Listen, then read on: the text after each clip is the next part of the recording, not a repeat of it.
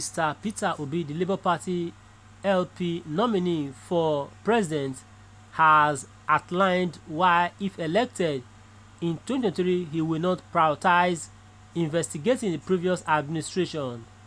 After formally introducing Dr. W0N'T Baba Ahmed as his running mate for the 2023 elections, he made this statement on Friday in Abuja while responding to questions.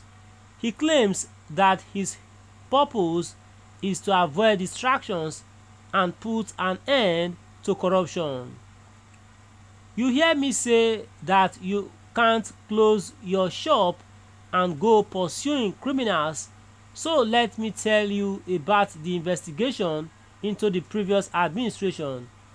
Those who solely focus on today and yesterday will overlook future. God didn't give us eyes to look behind us. Mine are to look ahead. You will receive more if you enter government now and choose to halt the leakage first.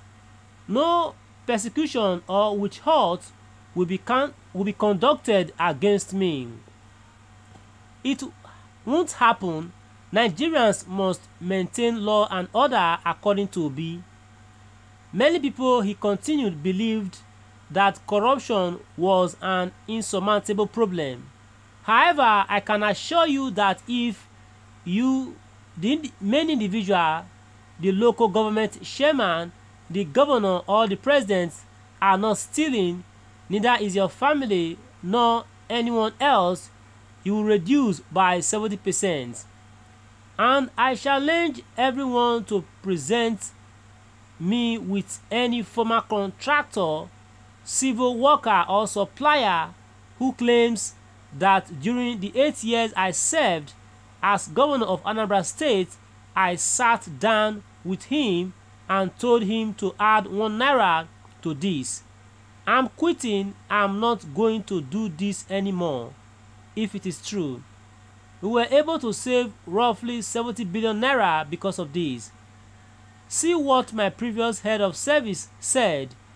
Please, when I started paying the public officials their dues and leave allowances after they started disputing with me, they started asking me where I got the money. So he penned an article titled "Stinginess as a Development Strategy." The public benefit should be served by using public funds. The public benefit should be served by using public funds. Okay? Alright, my viewers, what's your reaction to this? Please drop your reaction in the comment section, and your voice will be heard and clear around the world. And ensure you subscribe to our channel for more updates. Please ensure you share the report across all PR0BE, APC, PDP political platforms worldwide on Facebook, Instagram, Telegram, WhatsApp, and name it, and ensure you subscribe to our channel. Okay, and that is it. PR0BE discloses why he won't probe Buhari others if elected president, and according to the president, he is not going to make that a priority when elected. Then also too, he did say that when he was governor of Anambra State, he never told anybody, any government officials, to add to the expedition of a project. According to him, the public benefit should be served by using public funds.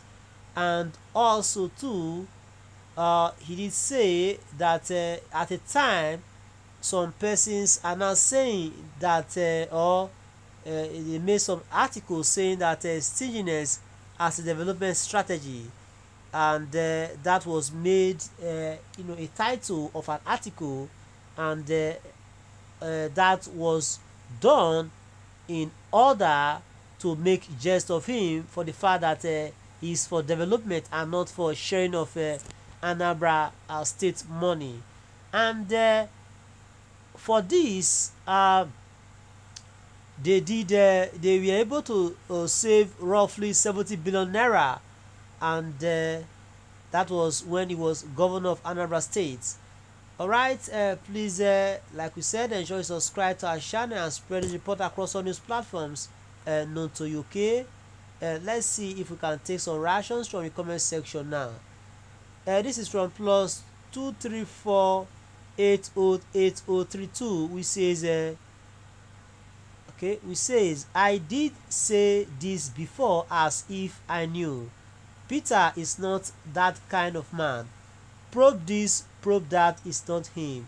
He believes in how can money be made so that he will deliver his promises. He already knows the state of things, that Nigeria is bankrupt, and as it were, he is coming prepared to tackle it, and he will make it work. He is the man for the job. Okay, according to this person. All right, I have some replies, and this is from Lasisi Oyegade replying, saying but he failed to deliver his promises in Anambra. During his tenure, the ASU in the state-owned university were on strike for over 6 good months, and this same thing, doctors in government hospitals there, is that the promises you are talking about.